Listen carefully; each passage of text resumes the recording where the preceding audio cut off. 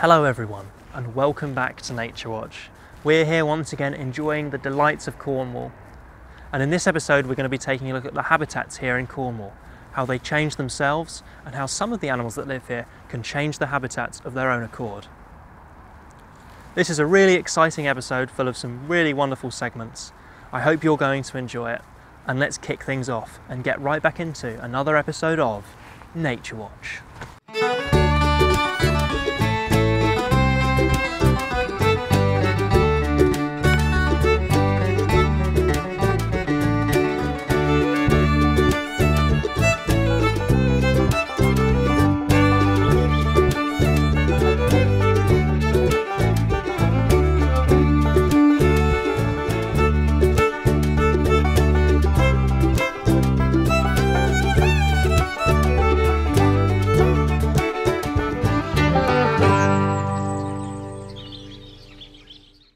To kick things off, we're going to be taking a look at an animal which has been very recently reintroduced here in Cornwall. This animal has an incredible impact on the habitat that it lives in, and in order to find out a little bit more about this animal, we're going to head over to Hayley now.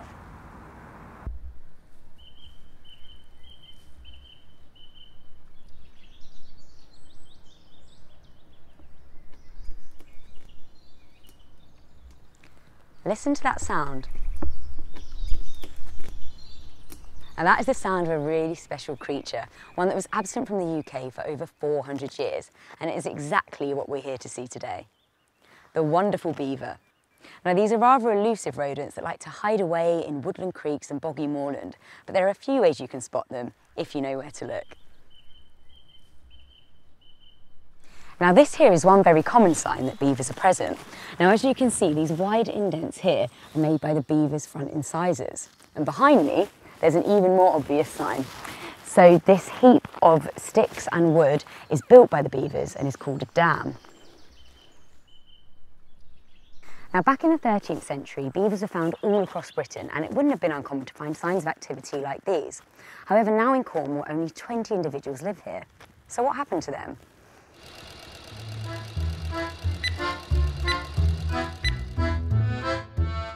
"500 years ago, in the Tudor era of England, poetry and art were booming and the population of Britain steadily grew. With this, the lower classes needed food, merchants wanted items to sell, and the upper classes desired symbols of status. Unfortunately for our beavers, their fur was considered quite the status symbol. Warm and luxurious beaver fur was highly valued and often used to make woolen hats for the upper class. But it wasn't just British beavers that were hunted for their fur. French beavers also suffered, as in the 17th and 18th centuries beaver hats were produced for the French military and navy. With inflation, a single pelt would equal a year's salary in today's wage, so no wonder they were such a sought-after commodity. Their fur wasn't the only reason that beavers were hunted. As well as sporting a fabulous coat, they also smell fantastic. Beavers secrete a musky substance called castoreum from their scent glands to mark their territory, which is a substance often used in perfumes and medicines. And the final nail in the coffin for the beavers was the meat they provided. In the 17th century, the Catholic Church even allowed beaver meat to be eaten on Fridays during Lent, despite the fact that consuming meat was forbidden during this time. Now, the logic behind this being that due to their ability to swim, beavers were considered to be fish and therefore allowed to be eaten throughout Lent. For 500 years, beavers have not been a part of our established UK wildlife, but in the 1980s, talks began about reintroducing them to the UK. There are still many questions surrounding these reintroductions, such as, will bringing them back create conflict with humans, and how will this affect both their habitats and our lives? Now, to answer some of these questions and learn more about why we can now find beavers back within UK borders, I'm going to talk to Chris from the Cornish Beaver Project, who runs this very site. Hi Chris, so lovely to meet you. Hi Hayley. Yeah. Hi. Thank you so much for inviting us here to experience all this amazing work that you're doing. So we thought we'd start by asking you a little bit more about yourself and your role on this project. Well, I'm the chap who owns the farm with Lloyds Bank. We kicked off the project in 2014, and so I've been involved in it ever since then, really. So 2014, that's quite a while, but as I'm aware, this isn't the first beaver reintroduction in the UK, is it? No, it's not. No, the very first ones were happening around about 2001, 2002. So far in the UK, they're kind of kept in these enclosures. Might there be some time in the future where we see them back in the wild?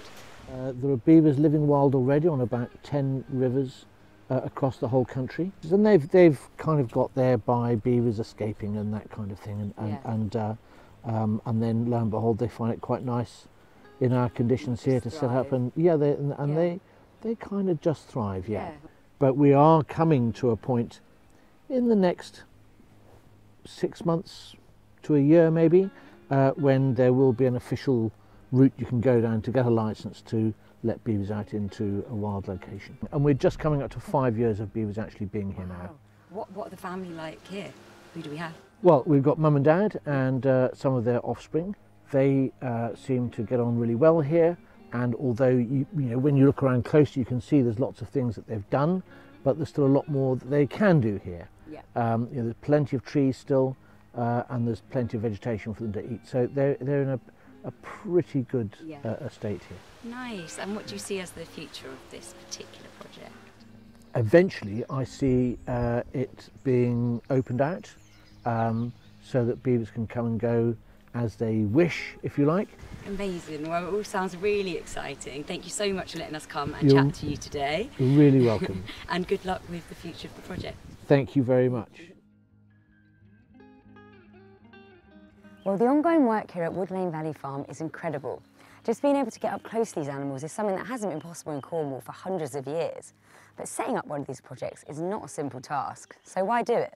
To figure this out, we have to look into the impacts that beavers can have on their environment. The still waters created by a beaver's dam are perfect for plankton. These tiny water-based organisms are food for many other larger organisms like invertebrates. Invertebrates thrive in warmer pools, meaning they become perfect prey for breeding birds that migrate to these ponds, as they thought earlier in the year. Beaver introductions in Europe have even been shown to triple wetland diversity. What's more, fish feeding on this massive invertebrates become food for larger predators like herons and otters. With the introduction of a single animal, this ecosystem blossoms into life. This boom in biodiversity caused by the beavers is what gives them the title of keystone species. Without them, the environment would degrade back to its initial state. Instead, they create a cycle of habitats as dams are created, abandoned, destroyed and replaced. It is incredible what the introduction of one small mammal can do for increasing biodiversity and ecosystem stability. Whilst these beavers remain here, we're going to see dramatic changes to the Cornish landscape, and I, for one, cannot wait to see what the future holds. From beavers to beaches, we're now going to be heading to the north coast of Cornwall to take a look at Penhale Dunes, an environment defined by wind. The North Cornish coast, where water and wind meet to create some of the most incredible landscapes in all of Cornwall. Here at Penhale Dunes, the entire ecosystem is managed by the movement of sand in the wind. These dune hills go on for almost 5 kilometres. Closest to the sea, the wind has the strongest effect. Some immense formations have been created here, such as this huge cliff. With embryo dunes forming a barrier, the deeper you get in the dune system, the less wind has an effect. The first dune systems that you find here are these primary dunes, closest to the sea. Here, only a few flowers grow and a few animals can be found. But as you head deeper into the dunes, you begin to find a more varied ecosystem. The wind still holds an influence over these parts of the dunes. These bushes have been pushed by the constant stream of wind. Even the marram grass leaves shadows in the sand, eerily geometrical in a seemingly ever-changing system. Larger animals leave trails in the sand, such as this trail left behind by a lizard. But such trails don't last long. Soon the sand will blow again and hide any evidence of its passage through these parts.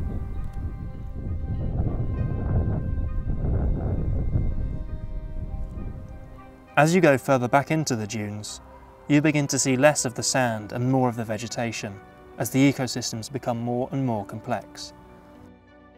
The wind still has an effect here, however, with few large plants being able to grow successfully. In amongst this new heavily vegetated area, smaller animals begin to make their homes, such as this bee. It seems to be doing a good job, however, despite the wind. Further back in the dunes, trees begin to take root, which means an even greater variety of life can be found here. On the top of this hill, the remains of a hunt, a dead snake hanging from a bush, dropped by a hunting buzzard from above. Its remains have become discoloured, and most of it has been consumed by scavengers. With this greater protection from the wind, flowers which stick out over the ground are able to flourish. Orchids grow here in great numbers, and they attract a wide range of pollinators. These six-spot burnet moths are taking advantage of the multiple flowers on the orchid's head. In amongst these dunes live one of the UK's rarest butterflies, the silver-studded blue. Their name originates from the small blue speckles in amongst the spots on their underwing.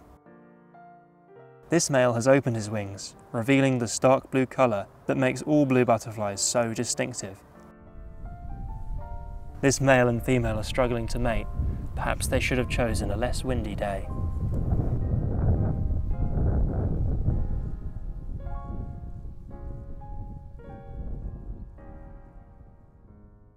Further back, when the dunes dip, not only are more trees able to grow due to the lack of wind, but by reaching the water table, a marshland environment is able to form.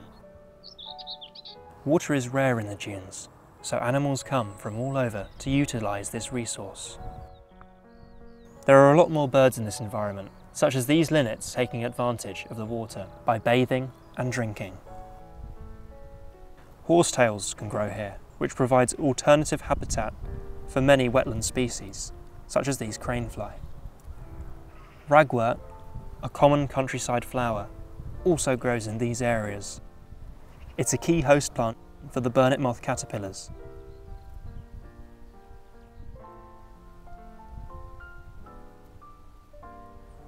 These dunes may be ever-changing, but their importance for the wildlife that lives within it will remain the same. And regardless of the level of vegetation, each area of the dunes is important for its own special group of species, which is why Penhale Dunes is such a vital site for wildlife in Cornwall. Having seen the magnificent windswept North Cornish coast, we're now going to take a look at an often misunderstood creature that dwells all over Cornwall. So let's head over to Harrison as he explores the world of one of our wonderful reptiles.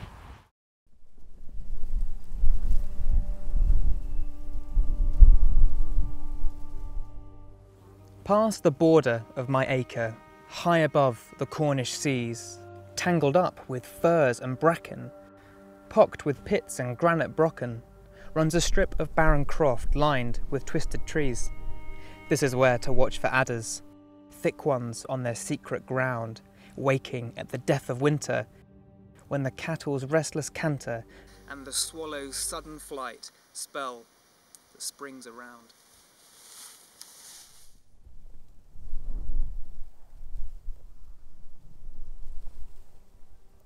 With the poem Kingdom of the Snake by Cornish writer Arthur Caddick, he tells the tale of a very special animal.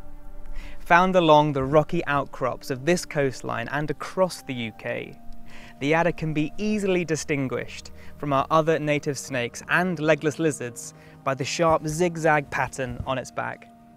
A walk along some heathland might award you with a short glimpse of this secretive animal as it disappears back into the undergrowth.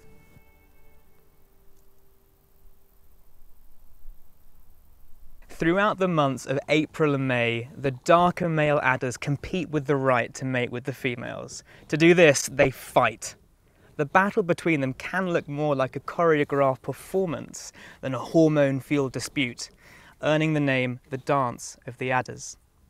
At the end of this violent ballet, the winner will mate with the female, who will then incubate up to 20 eggs inside her body. The young adders come into the world through a live birth and immediately have to fend for themselves and hunt for their own food. The unusual way that they come into the world is not the only thing that makes these adders so distinct from other British reptiles. What is most interesting about the adder is the way they hunt. The adder has a secret weapon found in no other British snake.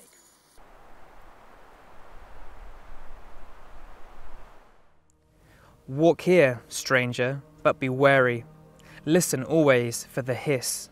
Then look down. See, there's an adder. You've no time to stare and shudder. Jump to miss the poison fang and the viper's kiss. Hemotoxic venom is the adder's weapon of choice. Shrews, mice, voles, you should all be aware of the viper's bite. Once injected into their prey, the venom begins to work on the animal's blood, causing hemorrhages due to the loss of blood clotting. Soon, the prey will be dead, and the adder can have its well-deserved meal.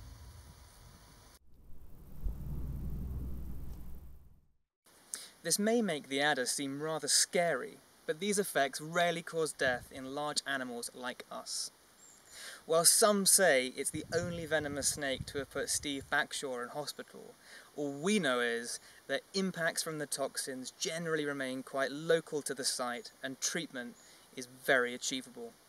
In the past 100 years, only 14 people have been killed by an adder bite, and the last victim died in the 1970s.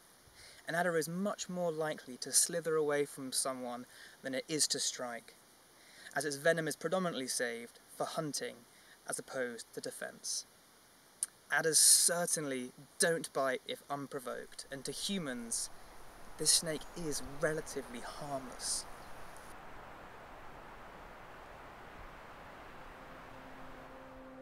Throughout the centuries, the adder has been persecuted due to fear and ignorance. Such negative sentiments are very clearly displayed in Arthur's poem. As the lightning streak of venom sways in menace, keep away. If you have a stick and strike it, do not stoop to touch or take it. Die with dying day.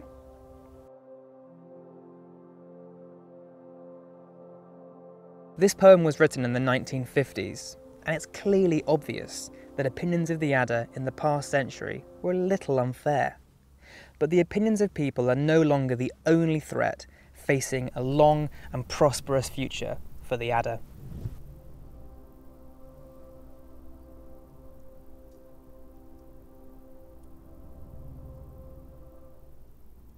The main threat the adder now faces are habitat loss and fragmentation. The adder thrives in heathland habitat and hedgegrowth just like this, much of which has been destroyed due to changes in land use through agriculture and land development. As a result, pockets of adder populations are now cut off from each other, with these bottlenecks resulting in restricted gene flow and reduced genetic diversity. This can make them vulnerable to further habitat changes and hereditary diseases. This threatens the adder's future if not properly managed. Disturbance by people is their main threat.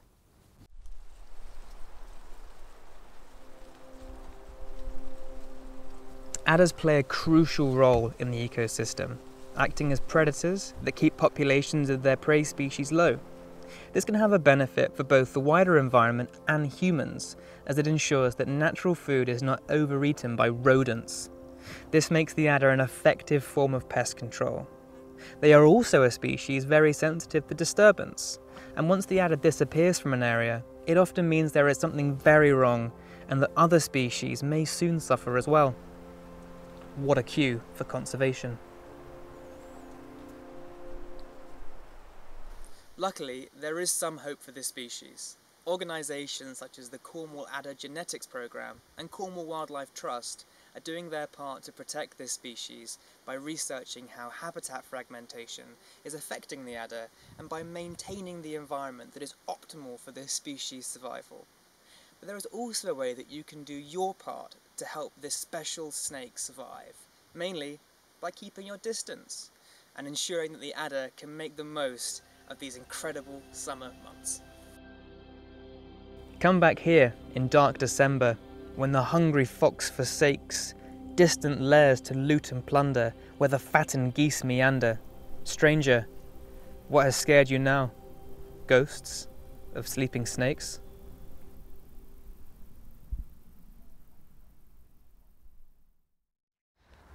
Thanks, Harrison, for that poetic portrayal of one of my personal favourite UK reptiles in the adder. And with that, that's the end of Nature Watch for this year. So thanks everyone for watching, and goodbye.